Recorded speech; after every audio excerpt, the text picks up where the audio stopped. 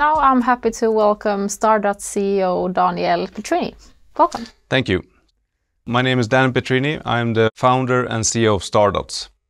We develop digital health platforms powered by advanced mathematical models. And the purpose is to increase the quality of life for patients and decrease costs to society. The company is a spin-off from Uppsala University.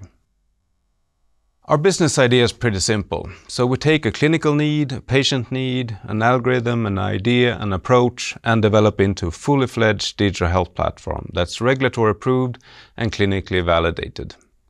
Then we approach the market together with a partner. That could be a life science company, for example, medtech company or big pharma.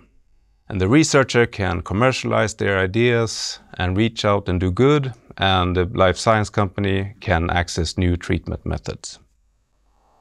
Our pipeline consists of a lot of different digital health platforms for many diseases, but our laser focus right now is for Parkinson's and neurology. And our Enliva platform consists of two medical device types.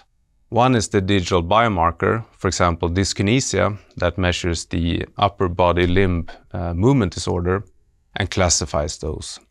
Another one is the eye movement, where we use an eye tracker to look at the eye motor control of the brain. And then we have treatment optimization, and that could be, for example, the DBS module, deep brain stimulation, where we try to optimize the signal going into the brain using pre-op and post-op images and the electrode type. And we also have an exciting collaboration with OnDoses regarding microtablets and trying to find your therapeutic window much better.